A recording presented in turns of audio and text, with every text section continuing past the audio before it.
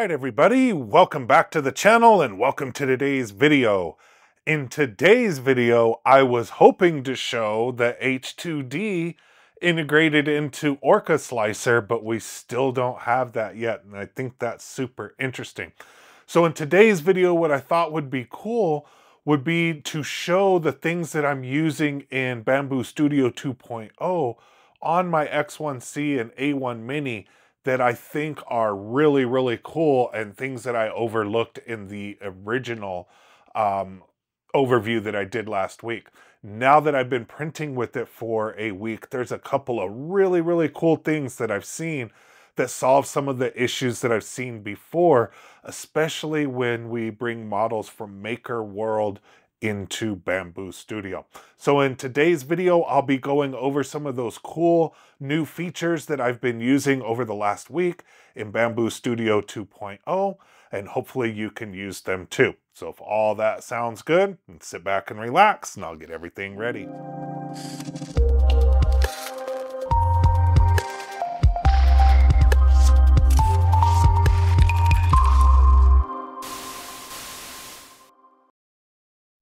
All right, so here we are in Orca Slicer and still no option for the H2D, so we'll continue to look for that in the future. All right, so in the past, whenever we were on Maker World and we wanted to download one of these models, if you didn't select this up here correctly for the printer, and you don't have your filament set up the same way as the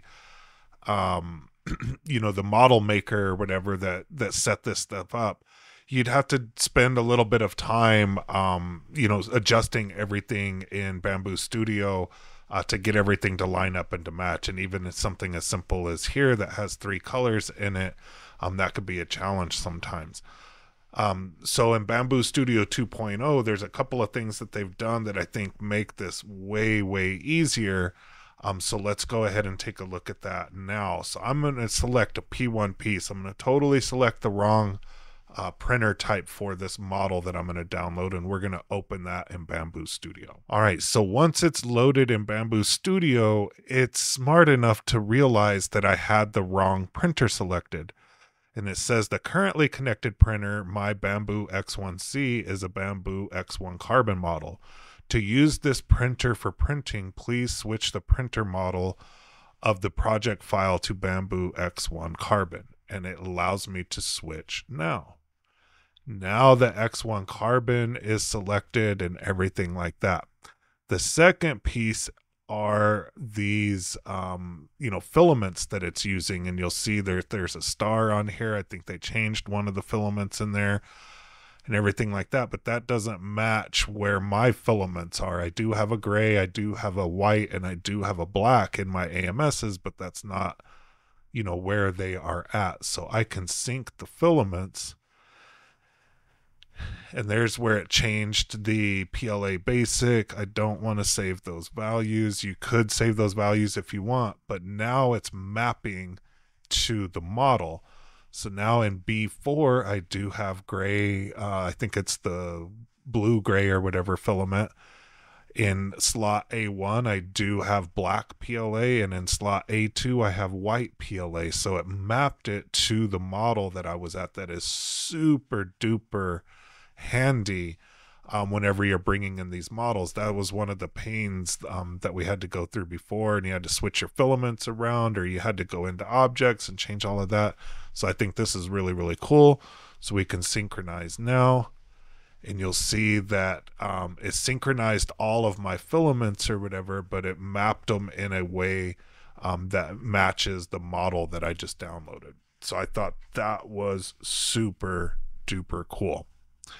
So now let's go ahead and slice the model. So now we'll see that the model is sliced. It's going to take 1 hour and 47 minutes and about 30 minutes for the flushing and everything like that. Now there are some things that we can do with the flushing volumes that is new to Studio 2.0 as well. I'm going to leave it at the standard multiplier, and maybe we'll check that out in future ones, but it looks like it's doing a better job, or at least seems to be. I used to put this multiplier at like 0.3 to 0.5 to flush stuff out, and I didn't get a lot of bleed through. You have to be careful, especially when using a dark and a light color like a black and a white. If you make this number too low, you'll get some bleed through because it's not flushing enough.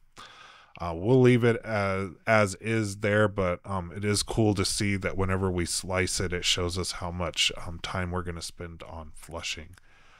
So let's go ahead and print this thing, and we'll see in 1 week that we already have a difference in that as well. So as we remember before, we had to hit the advanced button to get all of the different settings in there. Now it looks like they removed the use the AMS button, and now you just have the time-lapse flow calibration and auto bed leveling with these little drop downs instead of the rocker switches that we had before. So it looks like they're still doing some improvements on the UI here, and it's changed up within a week, so we'll pay attention to that. I do kind of like this setup that they have here. I think this is really, really nice. All of the options that you need are there. Everything's presented in a cool way. So everything's, pretty cool to me. So let's go ahead and print these little sharks out, and I'll see you when it gets done. All right, another thing that I've been experimenting with over the past week and printing more and more with are 2 new infill patterns that have been added. So the zigzag and the cross zag infill patterns. So be sure to check those out as well. I've been really enjoying the cross zag, especially in a lot of my prints. All right, and if you want any more information on any of the things that I spoke about today or any of the other features that are in Bambu Studio 2, then let me know below, but I'll show you some of the things that I was looking at. So here is the printer preset auto sync recommendation. So this is where it was talking about when you bring in a model with a 3MF file that does not match the printer type of the connected printer, it allows you to do that. So that's where that came from. So if you want to read a little bit more about that, you can. Here's some more information on the override mode and the mapping mode. So if you want to read more into that, this is probably one of the coolest things that I've seen them do, and I can't wait to see what this does with the dual nozzles. I think that will be another game changer there. The new sparse infill types are here, and this is from a maker's contribution here for the zigzag and cross zag infill type.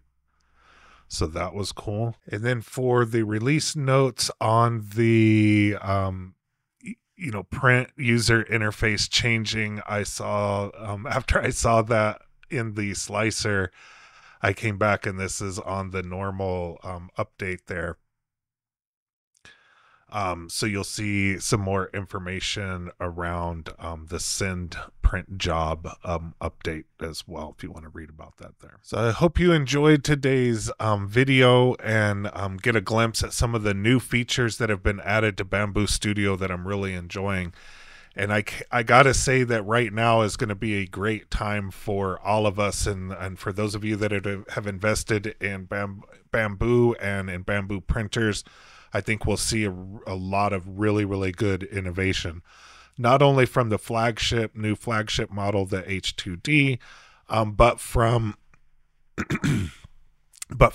the different slicers as well. So Bambu Studio and Orca and different slicers are all going to have to step their game up to compete with each other. So all of this innovation and competition is just great for all of the makers out here that are watching this video today. So I am looking forward to more and more things that'll be added to Bambu Studio, as well as things that'll be added to Orca Slicer and the innovation that comes out of all of the competition. So buckle up, everybody. I think it's going to be really, really cool from here.